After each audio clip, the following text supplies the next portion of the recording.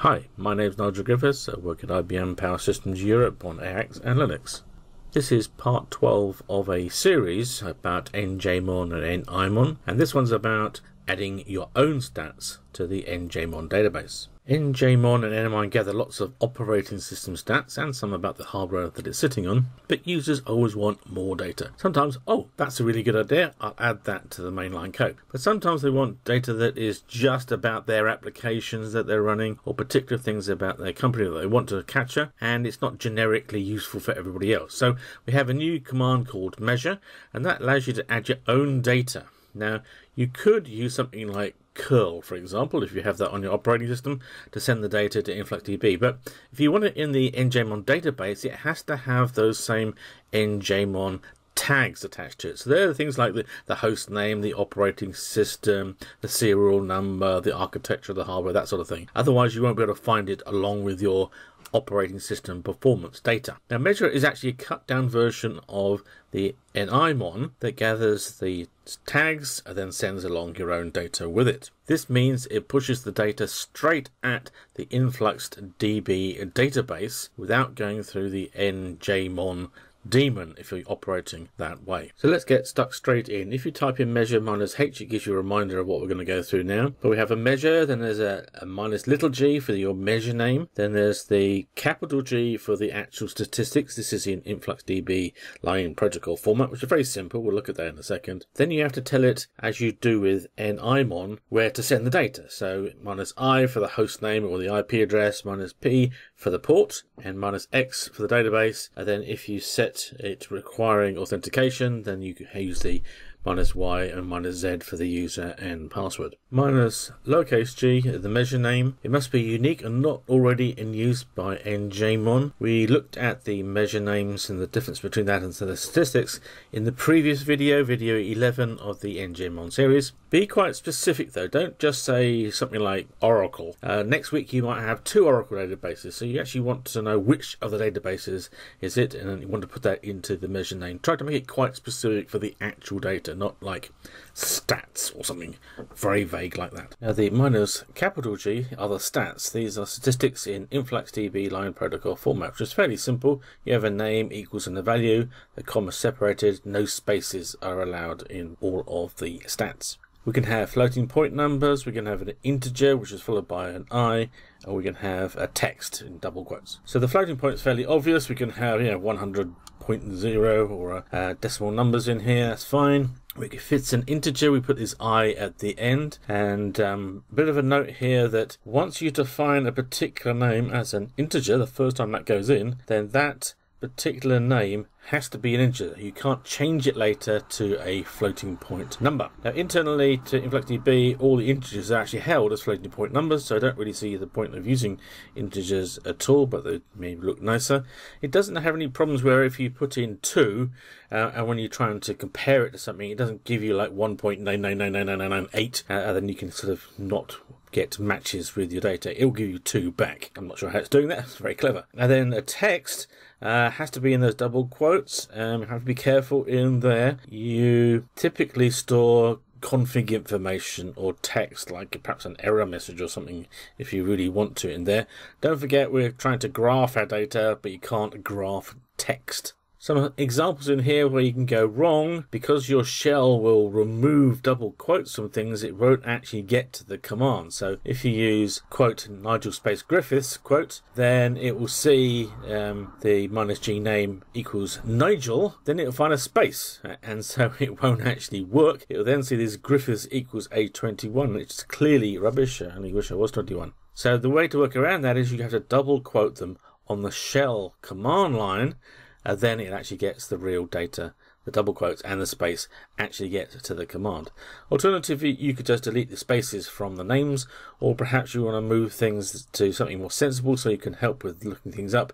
First name Nigel, last name Griffiths, so then we don't have any space problems. Just like in nimon, we have to tell it where to send the data, which is the Influx database, -I for the IP address or the host name, or where you're running InfluxDB. The port number for InfluxDB standard is 8086. If you change that, you'll have to change that. You have to give it the name of the database. By default, we're using njmon. The njmon and nimon can go into the same database, no problem at all. And if you have it set so that you need a username and password, then you have to supply those with the -y and the -z. I've got the default database set up so it doesn't ask you for authentication, and we don't do secure socket layer encryption yet. So here's some quick examples, maybe give you some ideas of what you'd like to save. In my example, I'm the DNS administrator, so I've set influx as the host name for my InfluxDB server, or rather an alias, but it's the same sort of thing. Right, over here in blue we have the details of how to get to the database, the host name, the port number and the database name. Then in green over here we have, these are the measures, and then we actually have the stats in here. So if you've got a database, perhaps you want to see how many commits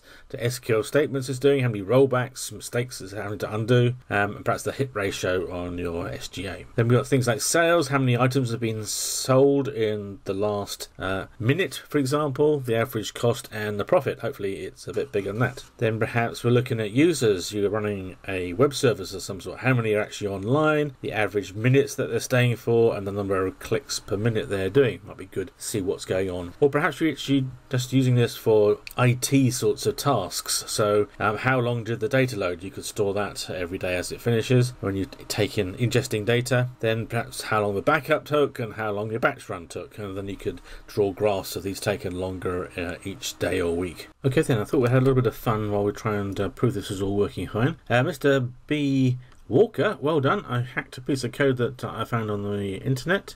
It's public domain, so that's okay.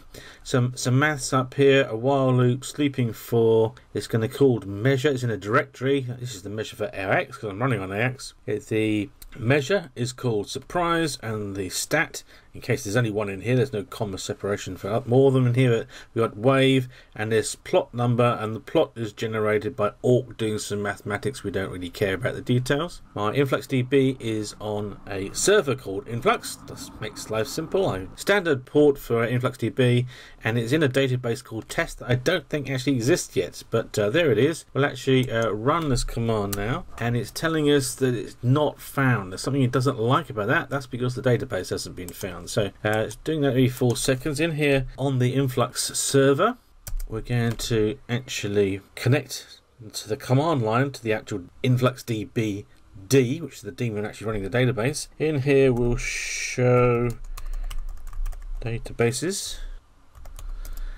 and no, we haven't gone, so we'll do a create database test.